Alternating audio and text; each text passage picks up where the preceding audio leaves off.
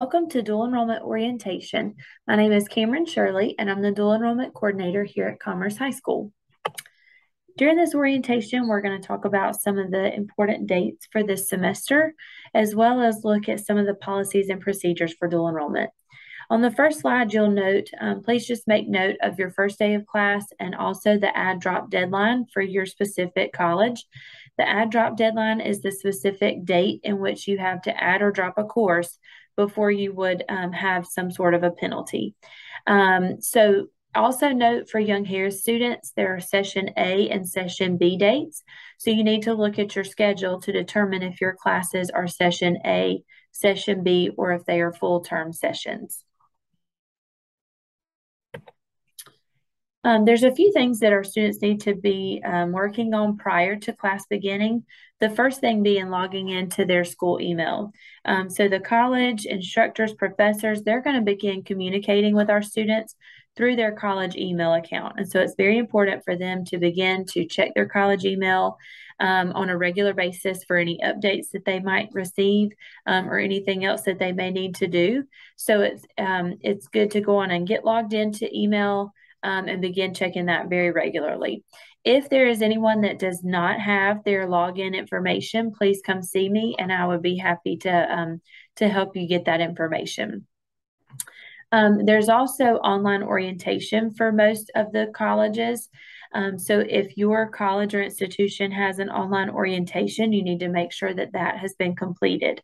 Our students that are taking courses through Young Harris will have an in-person orientation. That's going to be on Tuesday, August the 9th during ROAR in the auditorium. And that is required for all Young Harris students that are attending and taking dual enrollment classes this semester. All dual enrollment students will also need to be in there. And so what we will do is we will have an orientation or a meeting for all dual enrollment students to discuss a few topics. And then the other students will be dismissed and our Young Harris students will remain in the auditorium to discuss specific Young Harris information. So just make sure that online orientation has been completed if you have one for your institution. The other thing is to make sure that you can log into Blackboard, Moodle, or Canvas. Each college uses a different platform, but that is the platform in which your course will be delivered.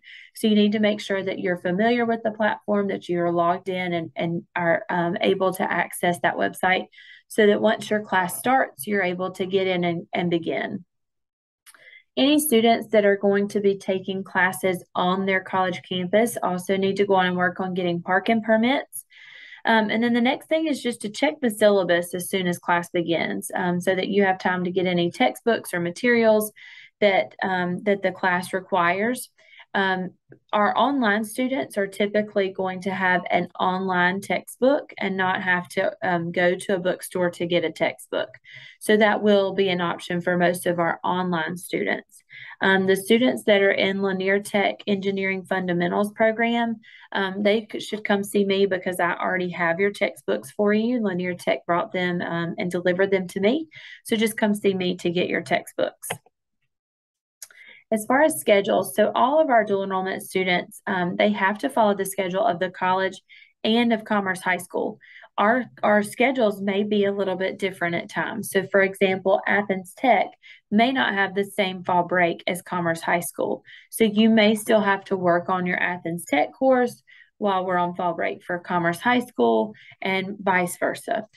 So please make sure that you are checking your syllabus. Look at the academic calendar for your specific college and make sure that you are following the calendar for both your college and Commerce High School. Class locations. So all of our students this year, for safety reasons, each dual enrollment student that is taking a class, unless they are in one of these classes that are listed here, should be off campus during their course time. So Biology 1107, 1108, Math 1101 with Young Harris, Math 1111 with Lanier Tech, and Engineering 1000 with Lanier Tech will be meeting on campus. Otherwise, all of our students should be off campus during their dual enrollment time.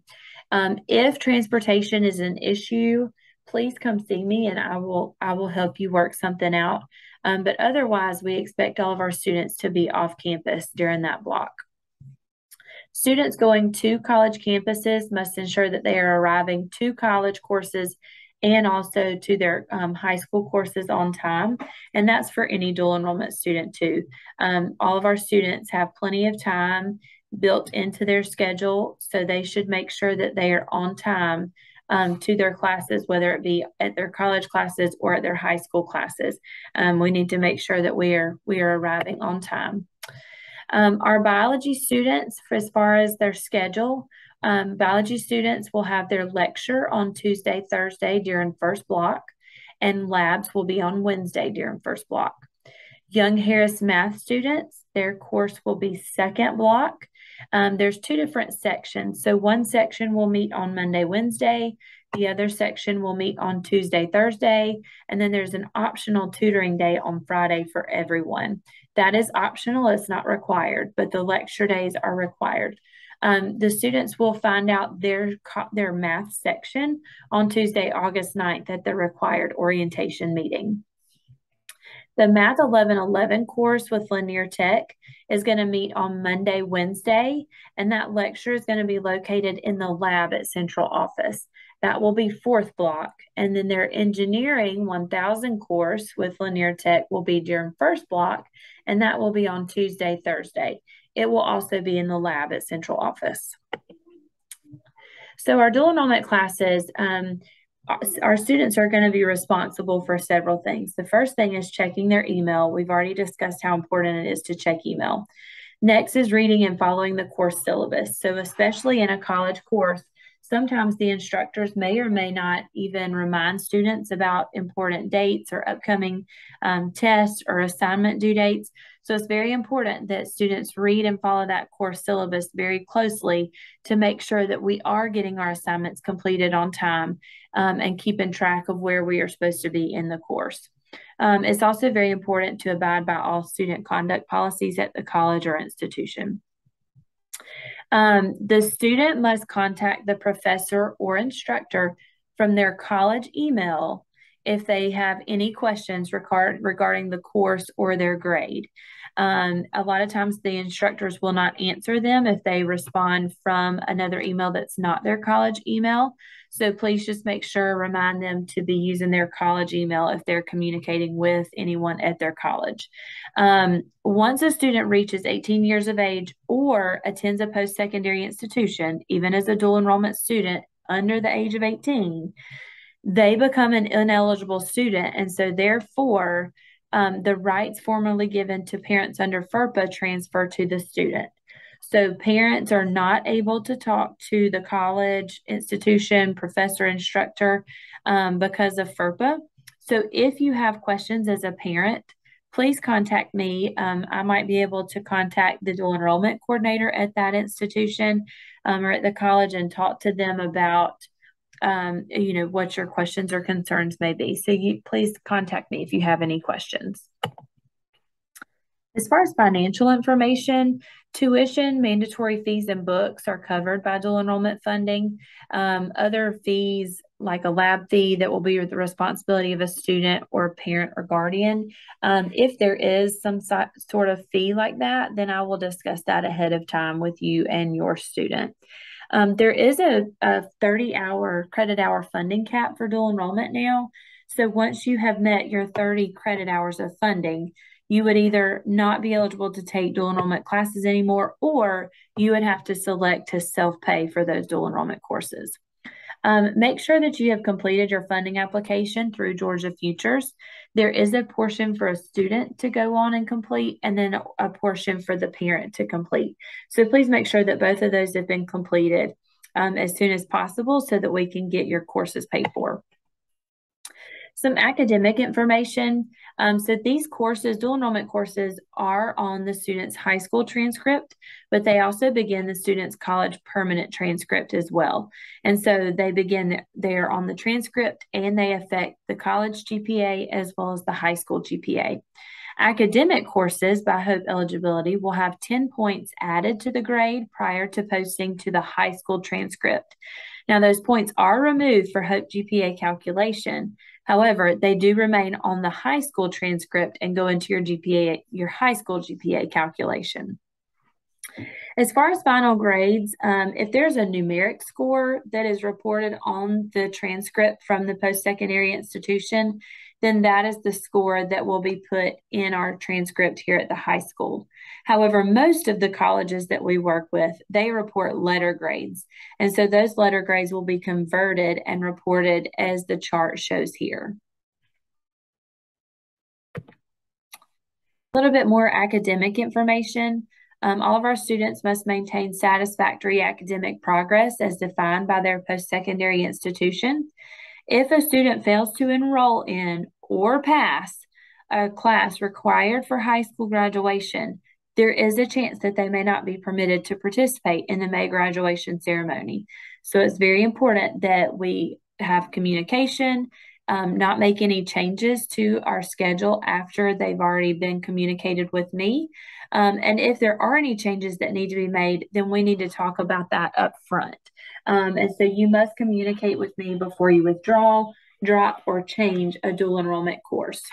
A few notes, a dual enrollment course that is a withdrawal failing given at the college will equate to an F on the high school transcript. A student becomes ineligible to continue receiving dual enrollment funding after his or her second course withdrawal, and that is a state dual enrollment regulation. And the key is early communication. So please just know that you can contact me with any issues or questions or concerns. This is very important that students must abide by all student conduct and academic policies, including plagiarism, attendance, academic integrity, etc., set forth by the institution. Failing to do so may result in academic probation by the college and or dismissal from the dual enrollment program at CHS. As far as transfer of credits, so credits are earned through dual enrollment may or may not transfer to other post-secondary institutions. The determination of credits are made by the receiving institution. Typically, you can look up transfer equivalencies on the school webpage or by calling the institution's registrar's office. You are responsible for requesting transcripts to be sent from the dual enrollment college to the receiving school, and that's typically done on their college website. So, for example, if you have attended Young Harris College and need to send those transcripts from Young Harris to UGA, then you would go to the Young Harris website, the registrar's website, and request those transcripts to be sent. Seniors that are taking dual enrollment courses must send their dual enrollment institution transcripts to all colleges that they are applying to. Also, your final transcripts must be sent upon completion of all dual enrollment courses. So, for example, if you're applying to colleges in November and you get accepted, then you would still need to send a final transcript after you finish your courses in December or in May so that they have a final transcript with your courses that were in progress when you first applied. A few additional details. Students must comply with all rules from the post-secondary institution and the high school. Colleges loan the dual enrollment students their textbooks. So if they are not returned to the college, then they will be charged and there will be a hold put on the transcript and on their registration for the following semester. So you have to make sure that you get your textbooks returned or pay the fee prior to that hold being removed. Rules and procedures regarding dual enrollment are subject to change without prior notice by the Georgia State Board of Education. Again, there is a mandatory orientation for all dual enrollment students on Tuesday, August 9th during ROAR in the auditorium. And this is for all dual enrollment students must be present no matter what college or institution you're going to be attending. After that the first part of the meeting, we will release the other students and only the Young Harris students will stay for a specific Young Harris orientation. But all students must be there at the beginning of the meeting. If you have any questions or concerns throughout the semester, please feel free to contact me. You can call me here at the high school, 706-335-5942, or you can email me at cameron.shirley@commercecityschools.org. I look forward to having a great semester, and please let me know if I can help you in any way.